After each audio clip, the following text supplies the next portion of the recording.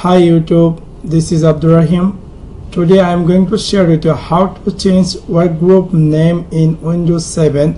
It's simple and easy. So let's take a look how to do that. Simply go on Start menu and right click on Computer and click on Properties. When you click on Properties, you will see a computer name, domain and workgroup setting in down. Simply click on Change Setting, and here you see your current workgroup name, and if you want to change it, simply click on Change and type in workgroup whatever you want to give your workgroup name and simply click on OK. When you click on OK, it will may ask you to restart your Windows, so you need to restart to the effect. So click here OK